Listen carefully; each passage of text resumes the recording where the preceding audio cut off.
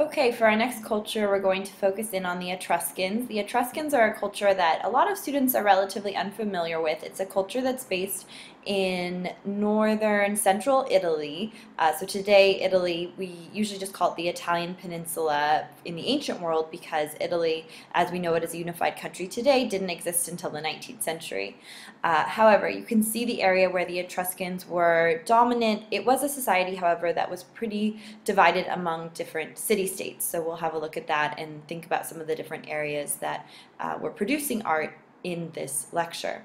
So an easy way to remember the name for the Etruscans is it's in the area of modern-day Tuscany. So that's kind of an easy trick.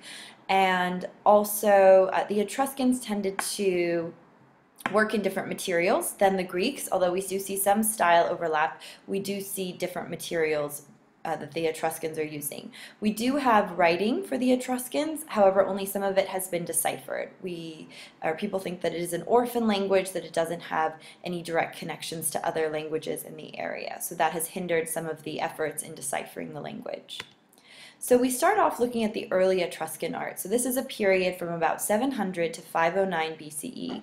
And this is the period when the Etruscans really are in power in the Italian peninsula. They are the most powerful area in terms of all these city-states that are quite wealthy and quite successful in their trade. So it's a period, as I say here, of powerful and wealthy city-states involved in trade. There's actually a period where the Etruscan kings rule Rome, which will eventually become a republic, or will be a republic that will rule itself without the Etruscan kings, and they will be ejected or expelled in 509 BCE. So that's when the Etruscans their power really starts to decline. And in what we call the later Etruscan period, which we'll see in just a few minutes, this is where the Etruscans are really creating art more for the Roman cause or more in the Roman culture, because the Etruscans will eventually be dominated by the Romans. The Romans were a lot more unified than the Etruscans, which were a bit more broken up into their different city-states, making it relatively easy once the Romans had put everything together to eventually defeat the Etruscans. So the Etruscans were experts in metalworking, in terracotta or baked clay, and in wall painting. And then something to note, Etruscan women had more power than their Greek counterparts. So when the Greeks would visit the Etruscan regions, they would often note, and there are some accounts where they're horrified by the fact that women and men would dine together in public. So it seems to be that the Greeks were probably the most traditional and conservative in their roles for women. The Etruscans allowed them a few more rights and a few more opportunities to be in public. And we do see this a little bit in the Roman culture as well. We have a lot of women that especially were widows in the ancient Roman culture, had quite a few rights, which we don't tend to see in ancient Greece. So our first work of art is the Cerveteri sarcophagus, or sometimes known as the Sarcophagus of the Spouses. And it's a burial piece, a work of art that was created in multiple pieces or fired in multiple pieces of terracotta. It's not made of stone. So again, remember the Etruscans were very good at working in terracotta. And we see a couple together, which is quite a pleasant idea, kind of this idea of them enjoying the afterlife together or enjoying eternity together. They're clearly a couple of great means or wealth. She is wearing what's called a tutelus, which is a kind of cap, so that's a marker of status. She's also wearing these pointy shoes, another marker of status.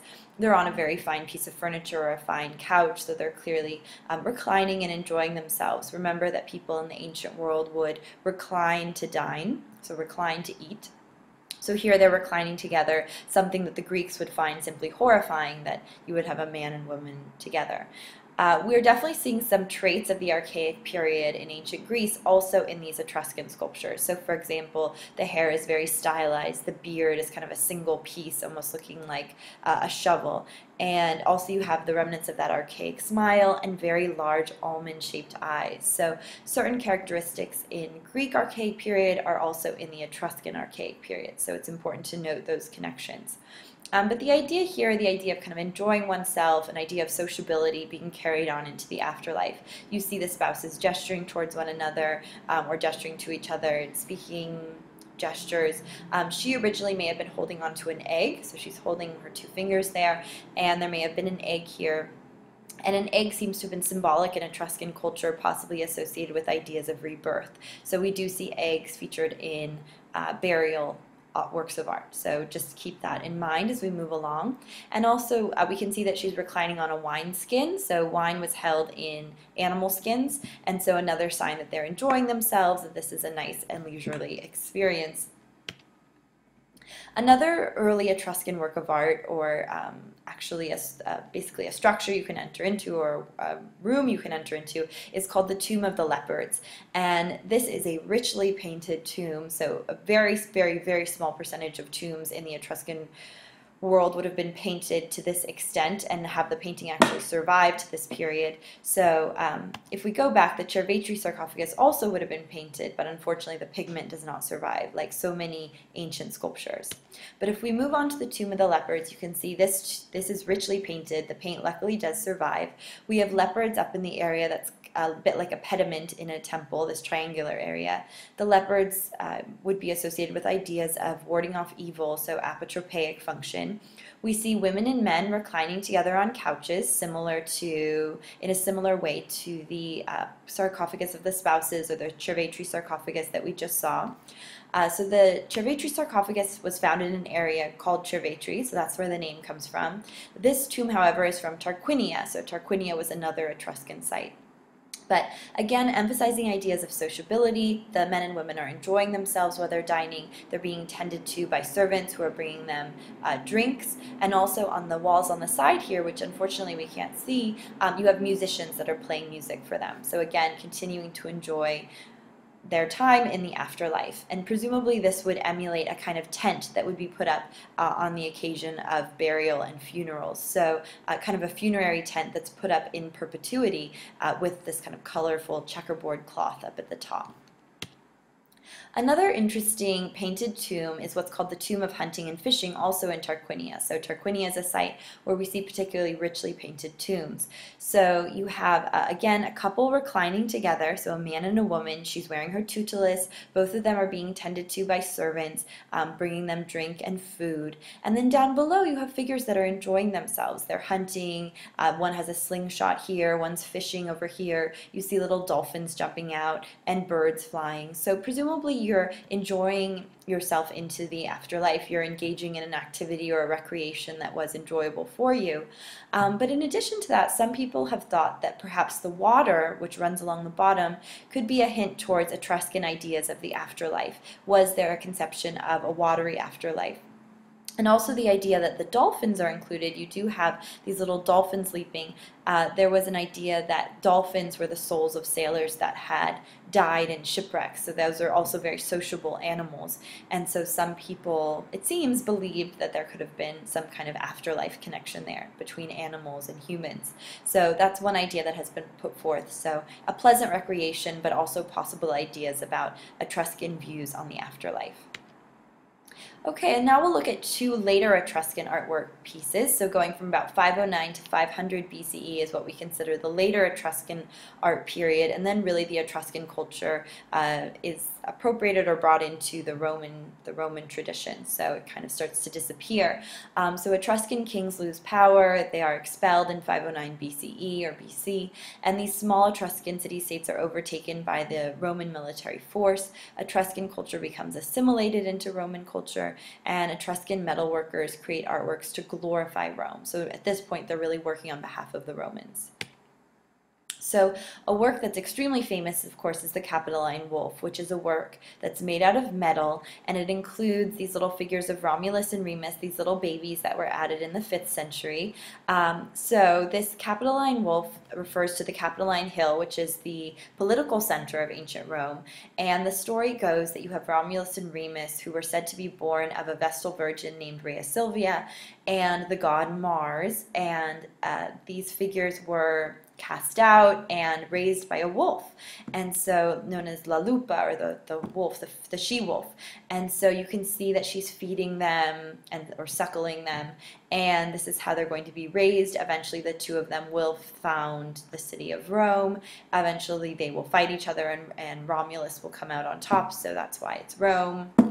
And so this is kind of the beginning of that story where these twins are being suckled by the wolf. So of course the founding of any city needs a very glorious myth or glorious story to go along with it. And Rome, being a particularly important city, needs a story like with Romulus and Remus. There were other stories that went along with the founding of Rome, like the story of Aeneas, who was a figure that came from Troy. So again, connecting back to that Trojan War, that important Trojan War. But in this case, a story about these twins that were said to have founded the city. This was their childhood, so against all odds, they're able to survive by being suckled by a she-wolf. So we believe that this is the she-wolf that connects back to that story of Romulus and Remus. However, remember that these babies that represent Romulus and Remus were added much later. But you definitely get the sense of a she-wolf that's recently given birth. She's very much in the posture of protecting her young. She looks hungry but also ferocious. So the idea that she's the she-wolf from the myth is not too far-fetched. And a last figure to focus on is known as Aule Metele, or Aule Metellus, and he's known as the Arringatore, or the Orator. We have his name because it is inscribed on the bottom of his toga in Etruscan script. It's from Cortona, which is a city in Tuscany. So we know that he's an Etruscan figure, a figure from an Etruscan family, but at this point he's really been assimilated into Roman culture. He's wearing the toga, which is a sign of being of the upper classes because you can't do any physical labor in the toga, it'll just fall off of you. He's wearing the boots of a magistrate, so we know that he's reached a certain social status and political status in the Roman Empire. So we know that he's an important figure in the Roman Republic. He's holding out his hand in a gesture of oration, which is significant as an Etruscan figure being brought into the Roman system. So oration or speaking was extremely important in ancient Rome, and so he's holding out his hand in this speaking gesture. Presumably his eyes would have been inlaid originally, which would have given him a very lifelike look. Also, there is evidence of a little bit of age on his face, of some nasolabial folds. He's a very short Republican-style haircut. So something that we could trust him, know that he is a guy to be taken seriously, someone who has experience and wisdom, all of this being reflected in his portrait features. Also the dress that he wears, we know that he's taken on the Roman system, and this gesture of oration speaks to the fact that he is a figure that is familiar with rhetoric and can speak, which was again an important quality in ancient Rome. So next we'll be moving on to ancient Rome, to ideas of portraiture, and to the beginning of the emperors there.